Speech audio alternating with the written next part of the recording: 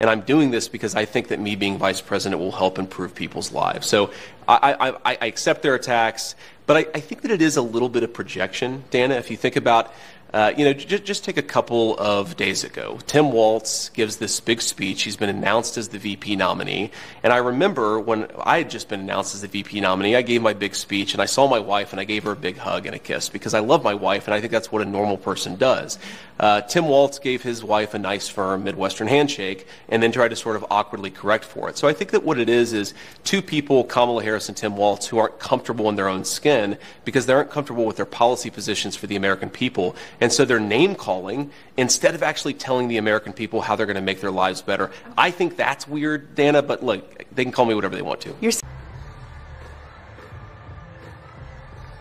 You know it, you feel it.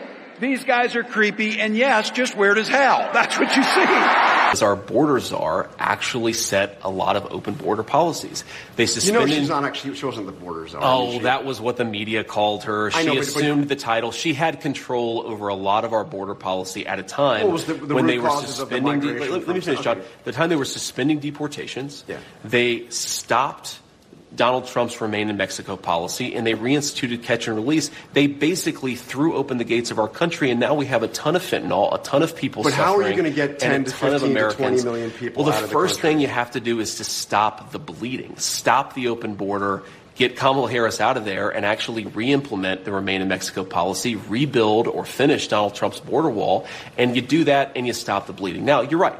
Once you do that, once you stop Kamala Harris's open border policies, you've got to do something with the people who are already here. And I think that you take a sequential approach to it. You are going to have to deport some people. If you're not willing to deport a lot of people, you're not willing to have a border when there are 20 million illegal aliens in our country. 10 to 15 million people, this is like, I mean... Well, John, I think it's the wrong attitude to take of it. Okay, so you go knock on doors and ask people for their papers, again, but what do you do? Let me finish. I think this is the wrong attitude towards it, right? There's 20 million people here illegally. You start with what's achievable. You do that. And then you go on to what's achievable from there. I think that if you deport a lot of violent criminals, and frankly, if you make it harder to hire illegal labor, which undercuts the wages of American workers, I think you go a lot of the way to solving the illegal immigration problem. But look, President Trump is absolutely right. You cannot have a border unless you're willing to deport some people. I think it's interesting that people focus on, well, how do you deport 18 million people? Let's start with 1 million. That's where Kamala Harris has failed, and then we can go from there.